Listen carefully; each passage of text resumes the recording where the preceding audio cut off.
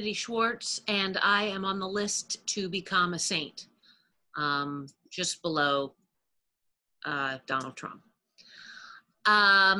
This is Betsy. She lives in my closet. She's you know, surviving. I give her Cheetos and love. I mean, not really, but she stays in my closet.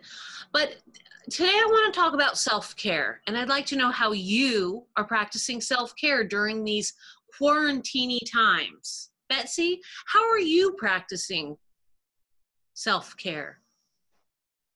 Well, sometimes when I feel sad, guys, I wear my McDonald's hat because it makes me remember when I would get all the free fries.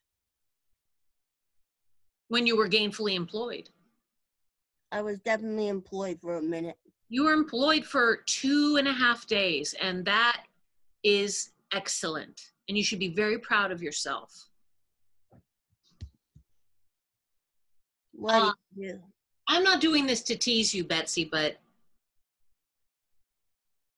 I'm confused about lemonade.